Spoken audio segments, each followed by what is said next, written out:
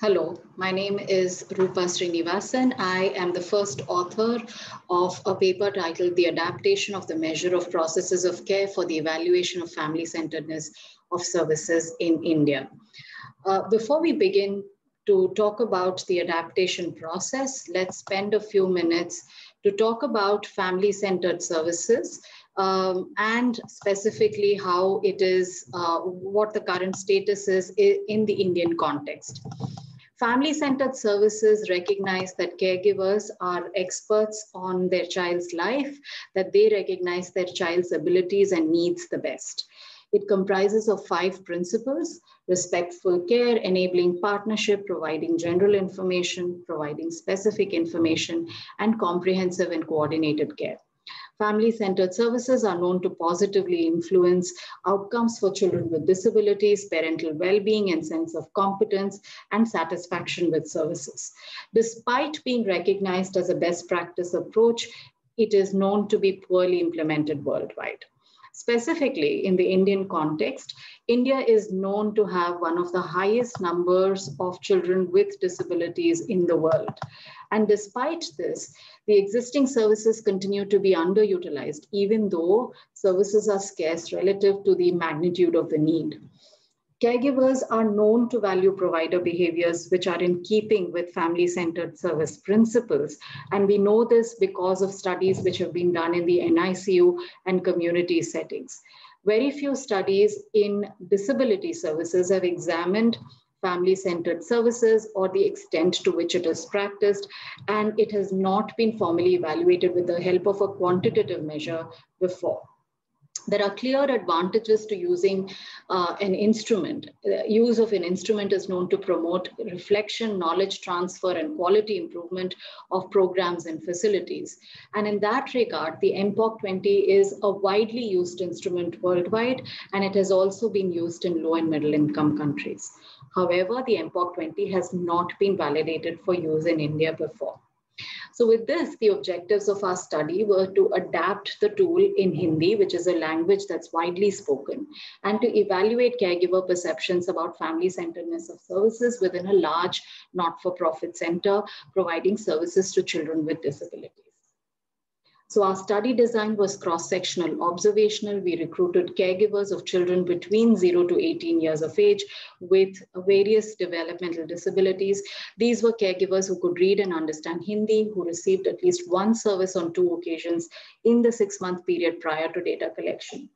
The measure was translated into Hindi and back translated into English in keeping with the WHO guidelines, and assistance was offered to caregivers who needed it. Now, out of the 170 eligible caregivers, we included 141.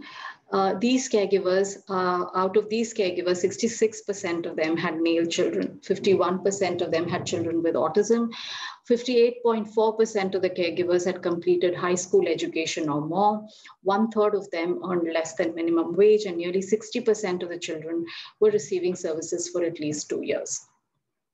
Now, we established content validity and specifically comprehensibility of the tool and found that 48% of the caregivers could complete it independently in our sample, and 51% of them needed assistance. We established structural validity for the tool and found that the internal consistency was adequate. The median scale scores were found to be above 6 for a maximum of 7 on 3 out of 4 scales, and it was found to be 5, an area of relative challenge on providing general information. So the key highlights of the study were that this is the first study to adapt and validate the use of MPOC 20 in a non-hospital setting within a low and middle income country. Further, the Hindi adaptation of the MPOC 20 reveals that this version is very similar to the original English version. There is only a difference in the factor structure, which could be attributed to the difference in the cultural context. The other interesting finding was that despite the high education levels of the caregivers in our sample, this tool could not be used by them as a self-administered measure. The median scale scores in our study were found to be higher than those reported previously, and the organizational commitment to family-centered services was hypothesized to be responsible for the same. The lower scores were found to be present in providing general information, which is a consistent finding in literature. And lower internal consistency scores were found for the scale providing specific information amongst the subset of caregivers whose literacy levels was low and who needed assistance in completing the MPOC 20. The strength of our study is that we included children with different disabilities and those who were receiving varied services. We were able to collect data from within a population that would have been unable to use the Hindi MPOC 20 as a self-administered form because of the modifications in administration that we were able to do. The limitations were that our sample and the services provided at our center were not representative of what's available in the broader country.